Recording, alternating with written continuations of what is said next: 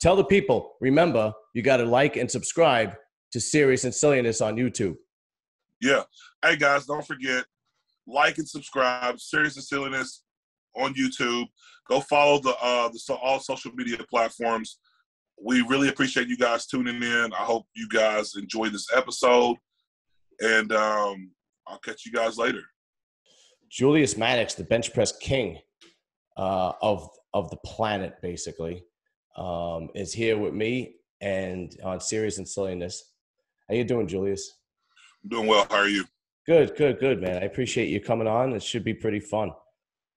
The first time I noticed you, I think the first time that you made a big splash, and correct me if I'm wrong, was a few years back. You did a CT Fletcher event. Is that accurate? Mm-hmm. Iron Wars. That's right. Iron Wars. And were you the guy in the overalls? Mm-hmm. Me and my bro TD. That's right. And that was the first time I noticed you. I think that was the first time the world noticed you, but I might be wrong. But good. Maybe so.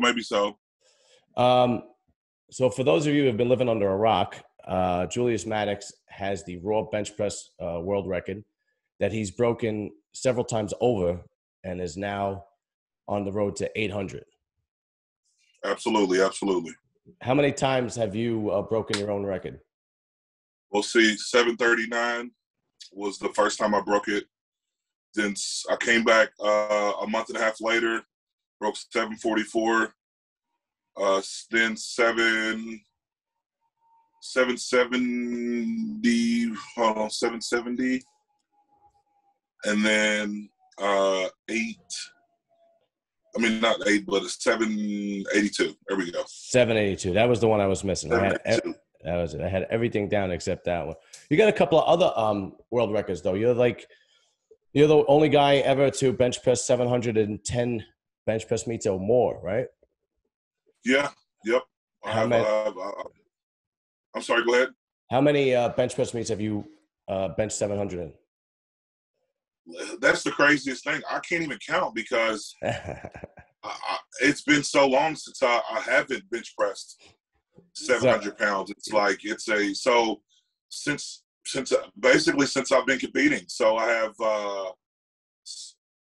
since competing after I broke the world record, but not the world record, but the 700-pound bench press. I'm sorry, I wasn't prepared for this for these questions, but okay. So I broke the first 700-pound for me. The 700-pound barrier in 2018, early 2018.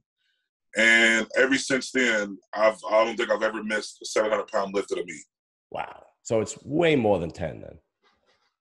I believe so. I believe at least a bit between, I'll give it to you, between 10 and 15. How about that? Okay, that sounds good. And you're also the only guy that bench pressed 700 for 3 reps. Is that accurate? Yes. And I think the most I've done is 705 for 4 reps. Wow. I did not know that. I did not know that. And I interviewed Bob Merck, and he's the only guy he's a quip lifter. He's the only guy to bench over 1,000 and squat over 1,000. He said he met you, and he's a big dude. He's like 6'2", maybe 280. And he said, I never had the privilege of meeting him. Hopefully one day I will, but he said you made him look like a baby. So how big are you? Well, I'm 448 pounds. Mamma mia. Okay. Weighed myself this morning, but 6'3.5", 448. So I'm just. Most people think whenever they think of a 400+ pound guy, a lot of times they're thinking of sloppy, short, sloppy. But it's crazy because I've had many people come up to me in person and say, "Look, I just want to tell you I'm sorry because I just thought I made a couple comments and I thought you was just short and fat." But I don't have your typical build. Just put it that way. No, you're a big. When I talk about you, I describe you as a building. That's usually how I describe it. No, you're a big dude.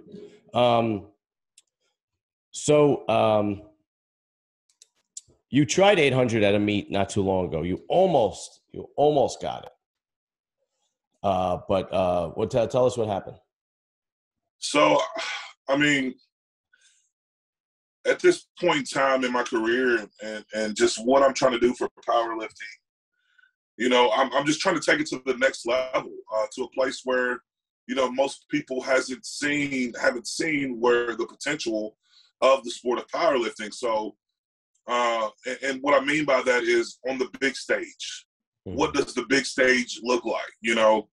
And it's been a process. But with that being said, when you're talking about the big stage, we're talking about full production. We're talking about television. We're talking about the whole 9 yards. And I'm just a firm believer that, the talents of people in powerlifting needs to be displayed. Mm-hmm. So with that being said, I got asked by the Chicago Cubs to do this event at Wrigley Field. And, what better place, to do it. And it was actually on Gallagher Way. It's like a place right outside the field, inside the gate. It's where they host concerts. And it was just, it was surreal, really. But that's what I wanted. I wanted to amp this up. I wanted it to be a big deal. And, coming into it, everything was great. But there's a lot of amount of pressure that is added to anytime you're doing some type of event like that. And I don't believe that it was the pressure more than just the technicalities, man. Mm-hmm. I've played it through my head over and over again. What could I have possibly done differently? What is it and why am I, getting to the point to where I'm getting ready to hit one of the greatest lifts in the history of the world, and I keep falling short? Because I've been on this journey for a little over a year now of the road to 800. Mm-hmm. And, man, I think there's so many things that it just goes deeper than that. Leading up to the event, which I should have known better, but leading up to the event, heck, I was in 8 cities in the previous month and a half. So, a lot of traveling, and I just think that worked against me, just as far as the frequency of training. Frequency in training is huge. Sure. And when you're traveling and you're trying to hold it together, though I was getting the big sessions in, I think the accessory work and just the frequency of training I neglected, which carried over to meet day. I didn't capitalize, so there's so many technical things that I could say that went into this that played a role in it. But again, we're just taking it, part by part to focus on building a better, whatever it is, whether it's upper shoulder or shoulder development or building my triceps. We're breaking it down to the most trivial parts, and we're going to work on it from there. Now, this was the second time you tried 800 in a meet. Third attempt. In a meet, yes, second time. Okay, and the first time you didn't do it, but that really wasn't your fault. Why don't you explain what happened there? Yeah, so the first time that I attempted 800 pounds was in South Bend, Indiana, 2020, right in the middle of COVID. Mm-hmm. We still put on this meet hosted by East Race Muscle, but it was another ESPN event.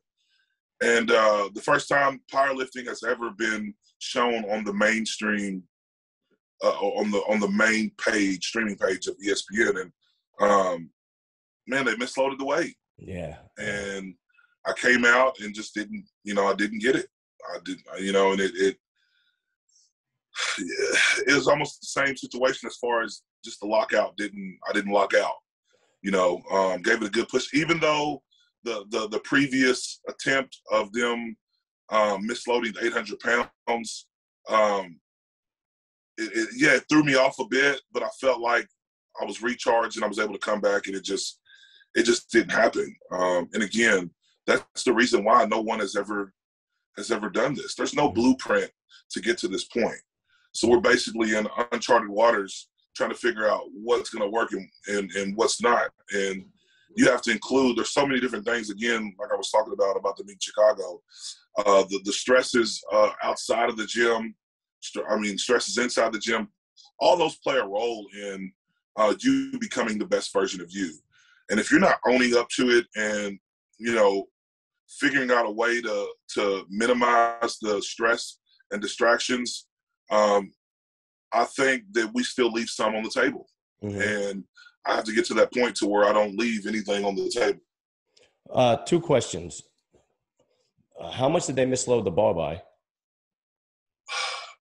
Some say it was a plate over, and some say it was a plate under. It was never, we never figured it because it was such a quick, I'm not going to say quick correction, but once they figured out what it was like, all right, let's move past this and go on. I think to kind of take some of the heat off of it, because there were some people in there that was really upset. Yeah, it was major fuck. Like upset, like a riot's about to break out in there, Yeah. And there were some words exchanged, but I just looked at it like we're all humans. We all make mistakes. It happens, and let's move on and move forward. And you said a lot of stress. Do you do anything to relieve that stress? No, not really. CBD products. Working out helps, but for the most part, I mean, just working out. That's about it. You don't have any hobbies outside of powerlifting that let you, maybe cars, motorcycles, shooting, anything like that? Yeah, I like to shoot guns. Yeah. But again, when you got 4 kids and a wife, there's so many other things that like half the time when I'm home, it's basically, fixing things. But one thing we do, my wife does breed, she breeds exclusive puppies. So we breed we breed American bullies. That's great. So yeah, that's kind of, I help out with that. Yeah. But I have 2 of them actually. I got 2 pit bulls. They're sleeping on my bed right now. Oh really? Yeah. Yeah. So we breed exclusive bloodlines for specifically American bullies. That's fantastic. So you've seen the little short, big, bulky head dogs that just look crazy. That's what we that's what we breed. I have a good friend. So that's kind of that's kind of on the but I like to do stuff in my community. I like to hang out, with I was heavily involved with the recovery community, but through COVID and business picking up, I haven't been as involved as I would like to be. But that's basically what it is for me, man. It's not a lot of time to do many other things, considering I'm building a business and I'm competing and I have a family and all these things. Sure, all the priorities. So what is the next? What's the next meet where you're going to be trying to go for 800 again? Do you have it set up? I don't know. I'm at a point to where we're sticking to the original game plan. Show up, train until you're ready, show up to a meet and destroy it. Yeah. I'm at a point, unless, someone brings a significant amount of money. CT Fletcher Iron Wars is coming up. We're working out some details on that. But as far as the 800-pound bench press, it's going to be on my terms. I'm not allowing other people to dictate when and where I'm going to lift, right? Unless there's going to be a 6-digit or six-figure payout. I don't blame you. We put our bodies through all this, and everybody else, the majority of other people make money off of it. Sure. And powerlifters are left to, wait for the money to trickle down. And we get the service money, we get the pennies, and that's not how it should be. I feel if we bring that we're bringing this type of energy. So I've interviewed several elite lifters, and unequivocally, they all basically, I've asked them this question, and they all unequivocally say it's just a matter of when, not that if you're going to do it, it's a matter of when. And I mean, we're talking Leroy Walker, Bob Merck, Scott Mendelson, Shauna Mendelson, Rita West. They're all basically like, anytime I ask them about a question about you, they go, yeah, he's got to do it. It's just a matter of time. That's all it is. It's just, when you are training to do something like this, is there anybody you use as a training partner, or do you have a team? I mean, Team Jailhouse Strong. So most of the time I'm lifting with, anytime it's heavy, I usually go with Thomas Davis. I've trained with Matt Winning, but for the most part, it's me. It's me by myself on the daily grind. Where I live, we don't have a big powerlifting community, and the way my schedule is, it's subject to change as far as my lifting times. So it's kind of hard to coordinate and have someone to train with. Mm-hmm. So I've learned also that if you don't match my energy, then we can't work out together. That's that's good. It's you know what I mean? So like, it's not that it's. I have to go out on a limb here and say not that it's difficult to find somebody that matches your energy. There probably isn't anybody, because even the elite lifters don't do what you do. You're in a category of yourself. Yeah, I would agree with that. And so you would think that most people, not think, but I've experienced this, is that most people, one, are scared. I don't know if it's ego or whatever it is, to train with someone stronger than them. You know what I mean? Like, it's very hard. And it's not just stronger, but, compared to the vast majority of people, I'm crazy. I mean, there's a huge difference as far as levels of strength. Mm-hmm. And you would think that people would gravitate to that and try to, put themselves in a better position to, whether competing level or just to grow on a personal level. Mm-hmm. But people are scared, man. They shy away from it. And at the end of the day, it's not going to do nothing but challenge you. And that's across all facets of life, whether finances, business finances, all the above. Is if you want to get somewhere in your life, then surround yourself with people who are already doing it. Surround yourself with people who are already achieving the goals that you have set for yourself. Mm-hmm. So it's just hard to find people that, and it's not like that I've even searched. I just know, again, I know the industry, and I know people's work ethic. And again, if we're not in there grinding and you think this is going to be just a talking session and taking pictures and videos, it's not gonna. I don't have time for it. You know what I mean? No, I don't blame you. I've seen that plenty of times in the gym with the videos and the Instagram, and I don't know how you concentrate like that, but yeah, that's the world we live in. When you first did the Iron Wars, where I noticed you, and I think the majority of people noticed you, your bench was 6 and change at that meet that you won. Is that accurate? I think so. Yeah. So, and that was what, 2018? Was it 2019, I believe? 2019. So in 2 years, you put on over 100 pounds on your bench. Yeah. So maybe that was 2018. So Iron Wars 2018. I can't recall the dates. That's okay. No. It was 2019. Okay.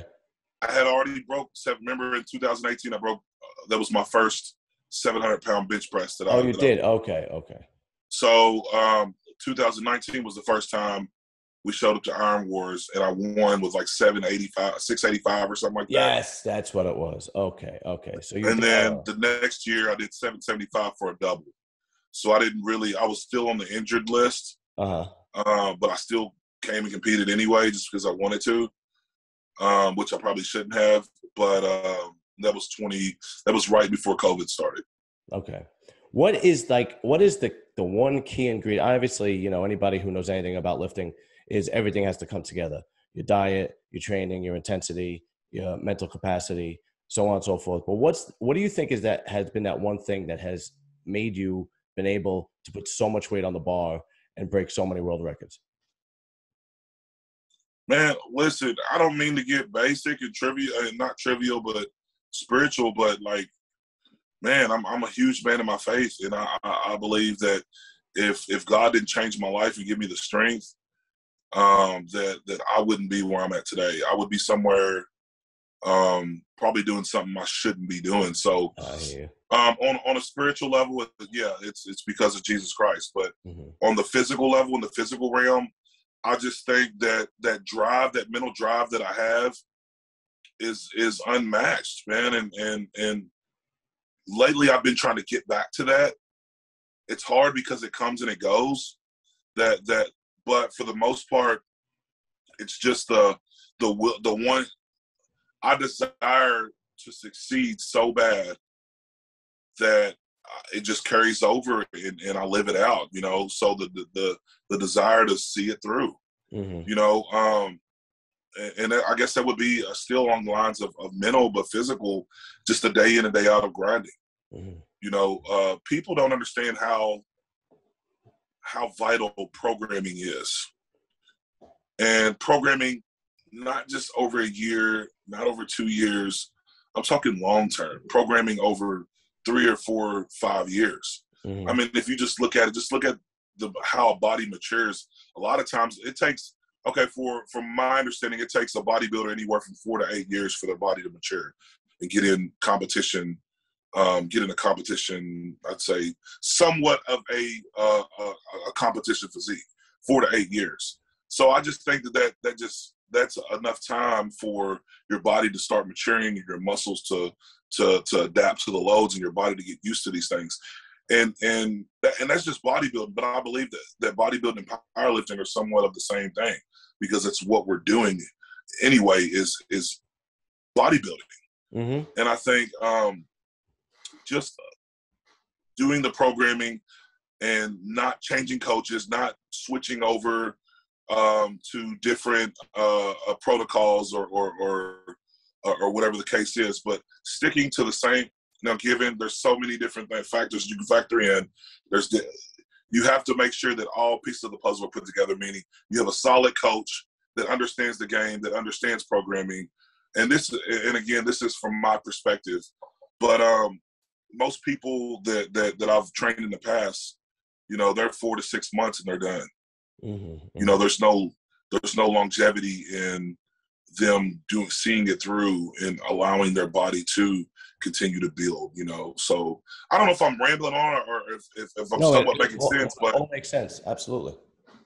But that's just, for me, it's been huge being coached under Josh Bryant.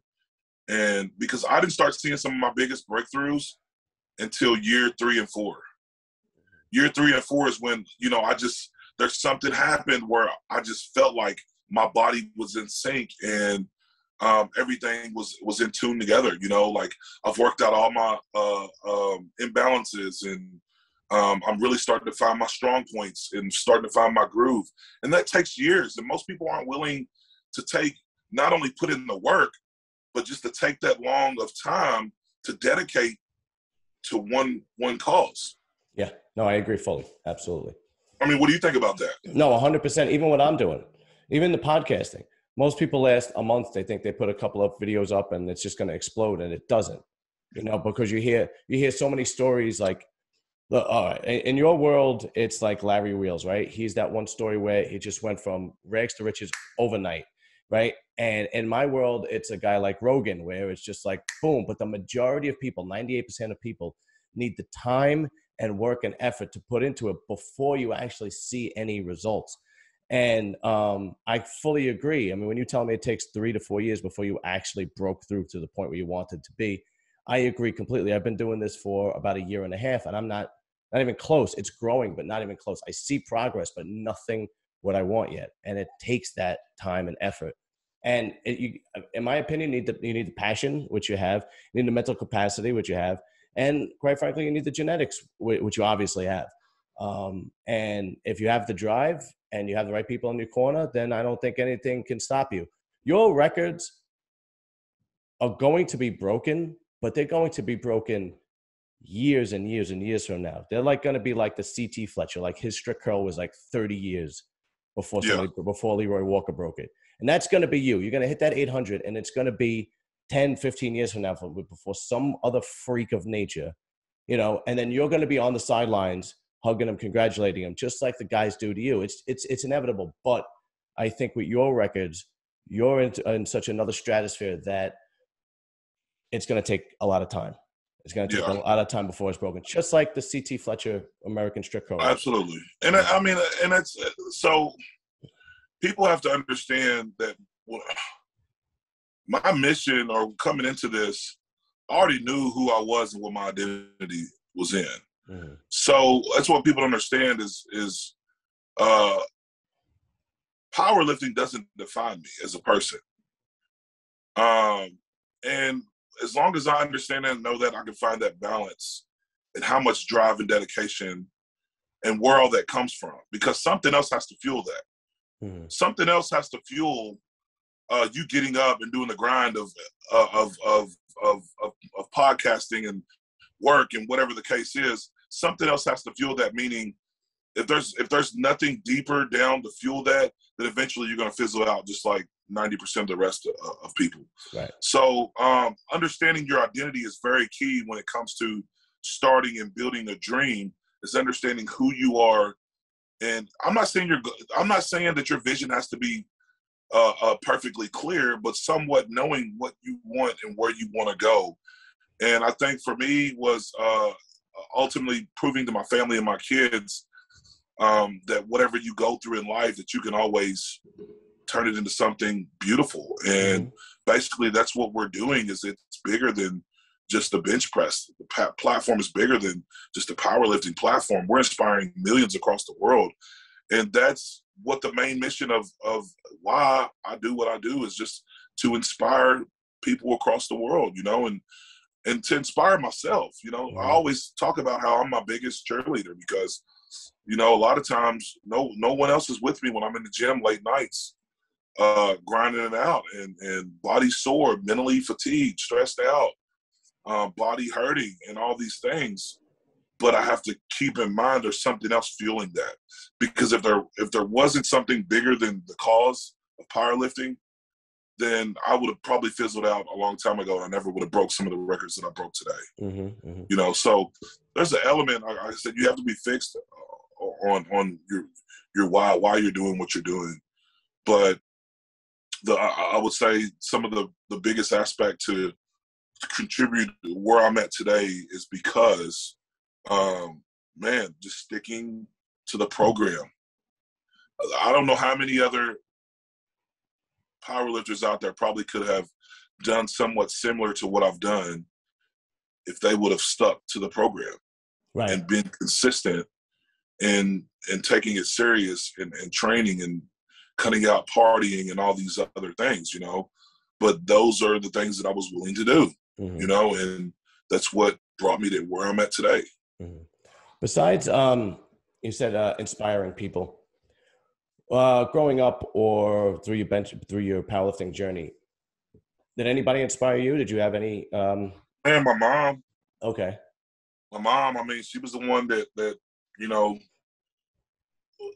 did both the duties of the house. You know, my dad, you know, was going through whatever he was going through, and you know, so seeing my mom go through the grind every day to provide for me and my brother, that was my hero. That was who inspired me. But you know, again, when you're not,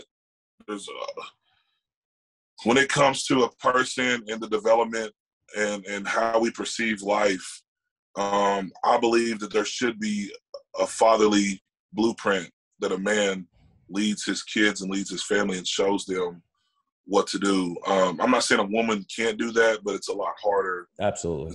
Psychologically, it's a lot harder. Absolutely. You know what I mean? It's psychologically, it's a lot harder for a kid to understand that.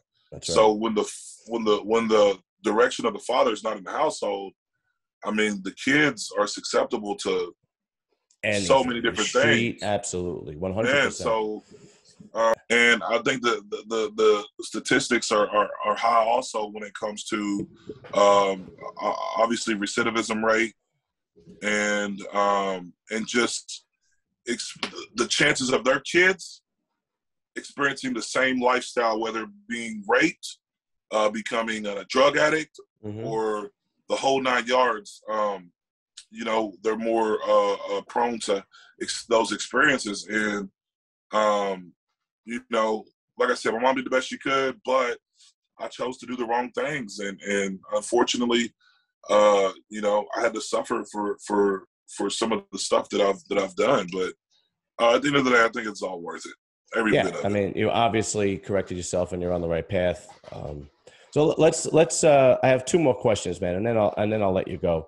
The most obvious question I have is, why not equipped? How come you never got yourself into equipped lifting? Man, I don't know. I have a lot of equipped friends. I don't want to offend anybody. Yeah. And that's a question that always arises. Okay. Is, don't get me wrong. I think it's impressive when it comes to holding 1,000 pounds over your face. Mm. But my issue is you have a lot of equipped lifters that, and I just didn't want to be one of those guys. But you have a lot of equipped lifters that you ask them how much they bench, they're going to tell you 1,000 pounds. Yeah, that's right. 900 pounds. They're not going to tell you that they use basically a spring-loaded jacket to lift the weight. So I feel it just takes away from the actual sport of raw lifting. But again, I still think it's impressive. But for me, I just never wanted to be one of those guys. If you can't do it raw, don't do it at all. Is what Matt Winning said. Okay, I totally understand. He lifted equipped also, and he's just going off of what one of his mentors told him. If you can't lift it raw, then don't do it at all. Yeah. And I'm now given there's, I'm not saying don't do equipped lift, but for me, it's just not for me. I just never wanted to be one of those type of guys. And I think early on in the sport, I just got burnt out on it because they would put, I was benching such a heavy weight early on that they would put me against or in the same group as the equipped lifters. I see. So it just kind of like, it kind of, I don't know what it did to me psychologically, but it just kind of formed this bitterness towards the sport of geared lifting, Yeah. And well, that certainly makes sense, And it just, I didn't care too much for it, Yeah. I remember a competition where they had us in the same class, literally. I won still. Wow. The guy had benched, I think, like 640 or something like that, and I benched 672. But they had us in basically the same category. Wow. I didn't know that. So if he would have beat me, he would have won. You know what I mean? Like, and probably some spin-off federation, but still, I didn't know no better. And right. Like I said, that's kind of my 2 cents on equipped lifting. All right. Last question, and then I'll let you go. Daniel Zamani. There's been a lot of talk about this Iranian. Oh, lifting. yeah. Yeah. What do you think? Man, that's another one of those things, man. Like, part of me thinks he's the real deal. Mm-hmm. Then another part of me is like, how long has he been competing? I don't think he's been in a competition as of yet. I might be wrong. Oh, yeah. So I didn't know if you've done your research. So I would say he's been competing equipped lifting. Oh, not okay. For like 5 years, 6 years maybe. Okay. But he just did single ply. Okay. So just a 1-ply jacket, which is not too much. And he's never even, I want to say, he's benched more raw than he did equipped. Okay. All right. So there's a lot of talk down the line and people saying that the weights are fake and all this stuff. And, I've heard that too. Yeah. That he's just using this as clout for other reasons, for social media reasons. Mm-hmm. And at the end of the day, I talk to him and I give everybody the benefit of the doubt, Mm-hmm. So I don't, again, I'm one of those type of guys where I'm staying in my own lane. Mm-hmm. And like I told him, he we had this conversation. He's like, everyone, will you tell the world that what I'm doing is real and you support it? And I'm like, look, bro, until you step on the stage, till you get on the platform and do it at a sanctioned meet with calibrated plates, then there's nothing I could say or do to help support that. So he has never came out of nowhere. He has never done a meet raw. He's never done a meet raw. Yeah, so he's done multiple equipped meets. So what people are saying to me, and this isn't on my own assumptions or whatever. What people come to me with is he's done X amount of events quit lifting. It wouldn't be nothing for him to call up WRPF or any one of these federations, and they would be glad to make it happen. Absolutely, yeah. You know what I mean? So why? What are you waiting for? You know, and again, these are questions that people ask me, but I'm just like, at the end of the day, I don't care. I got bills coming at the end of the month. Get your own problems. I got 4 kids. I got a wife. I got yards to be mowed. I got honeydew list to get done. Oh, yeah, like, yeah, I know the deal. You know what I mean? They're like, do you not care that your title is at stake? That your title's in prevent? And I'm like, coming from where? Like, yeah. You know what I mean? Like, until somebody steps on the platform and does it, then then it'd be a different ball game. But at this point, I cannot be worried. That's like I'm in California and I'm just saying, maybe a poor analogy. I'm in California and there's a hurricane coming through the Gulf, and it's just like, why am I even worried about it? Right? You know, it's so far away. Like, I'm not worried about it. You know, So all those rumors about you and him having some kind of liftoff as a meet, or it's just rumors? We was gonna do it at Iron Wars. Okay. But again, you know, like I've talked to and I've been open. If I'm not getting paid, then I'm lifting on my terms. And it's not. I've already done the lifts, and I've already been lifting for the sport of powerlifting over the past 6 years. I've already gave all the freebies away. Now, because at the end of the day, the weights that I'm lifting now, I'm one severe injury away from ending my career. That's right. So if I don't get paid for what I do, whether I show up and hit a lift or not, if I don't get paid for it, I'm not doing it. Right. I'm just flat out just being honest. Like, well, you put your time in, and you got. I understand. You got mouths to feed. You put your time in. It's deservedly so. I agree. So when somebody comes along and I've had people call me and say, look, I'll give you $500 and a plane ticket and I'll buy you a meal. I'm laughing inside.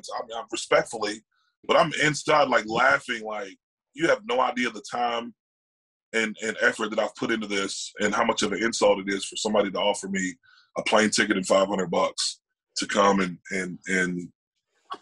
do this. Like, you know, it's people pay me long enough for my time. I get, you know, and I'm not throwing it out there, but I'm just grateful to be in the sport of powerlifting and to be able to monetize and do what I do, and make a living off of it. You know what I mean? Yeah. Like, but at the end of the day, like I said, I want this to be known is I've put in my time.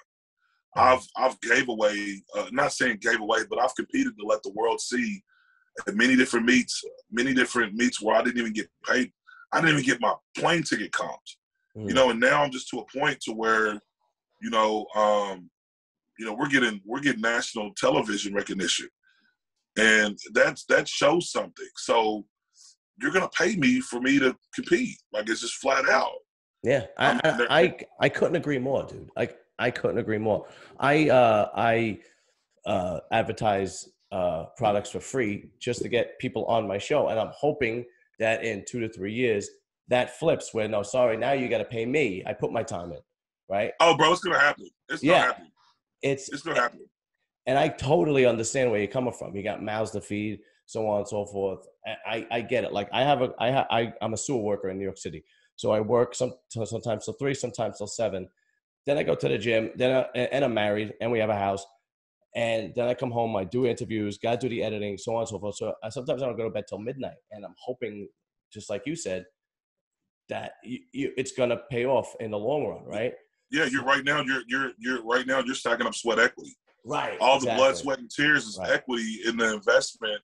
And again, all this is right now. What you're doing is an investment for your future. Mm-hmm. And you just have to continue, even in times when you're like, man, is this even worth it? Mm-hmm. How many times do you think that I've laid in bed and thought about, like, where I'm sore to the point to where I can barely move my arms, I feel like I have the flu, life is still going on. How many times I've laid in the bed and said, is this all worth it? Right. Sure. Is it worth doing what I'm doing? I can't imagine coming home from doing what you've been doing, then doing the interviews and then editing and then going to bed for a few hours and getting right back up and doing it again all over again. Right. That is a grind, and you'll respect it even more. So once you look back, you're going to use that as fuel. Remember, we talked about something bigger than what it is at the task at hand, and that's what it is. You sacrifice so much to get to this point. So, in the times when you're discouraged, you're going to look back and think, man, nah, I'm built for this. I sacrificed way too much to get to this point. Mm-hmm. And that's what we have to do in life. So if a person isn't forming a source of sweat equity, or they're not giving all that they can, because here's the, and I say this across the board all the time. I don't want to look back 15 years from now and be one of those guys that say, man, I wish I would have did A, B, C, and D. Mm-hmm. Now look at my situation. I don't want to be in some assembly line or doing something that I hate because I didn't capitalize on the moment right now. Mm-hmm. And some people aren't capitalizing on the moment right now. And when they get in their 40s, 50s, 60s, they're going to be the people wishing and looking back and living with regret. And I don't want to be one of those type of dudes living with regret. I want to lay it all on the line right now, today, right now, at this moment. Whatever we're doing, we're going to give it our best, because if we're not giving it our best, why are we even here? That's right. Why are we doing it? Yeah. Just to be mediocre and put all this time and effort in to be mediocre? No, absolutely not. Mm-hmm. We're putting this time in because there's a greater cause, there's a bigger reason. So I think it's vital that the audience understands that there's always a next level to go to, and complacency and convenience kills. And you have to stay away from those things, And there's a quote that what is it? Party now, work later, or work hard now and party later.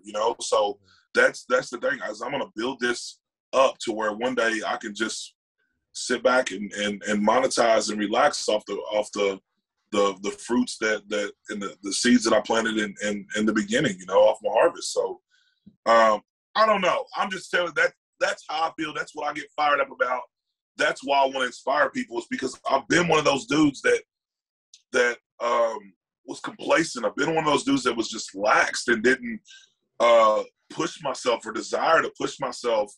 I was comfortable with my situation, and for some, it's okay. That might be the best you can do, is just be comfortable in your situation. Mm-hmm. But that's not for me.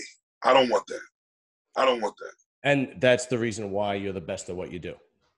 Oh, absolutely. Yeah, absolutely. Yeah. Well, listen, Julius, it has been a pleasure having you on, man. It's a pleasure and honor, and I'm really glad that we had this time to talk and interview you. And much love, much respect. I'm always following you on social media. I'm always following you on the meets and so on and so forth.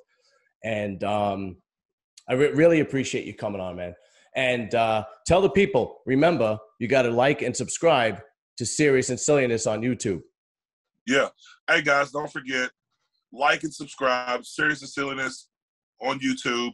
Go follow all social media platforms. We really appreciate you guys tuning in. I hope you guys enjoyed this episode. And I'll catch you guys later.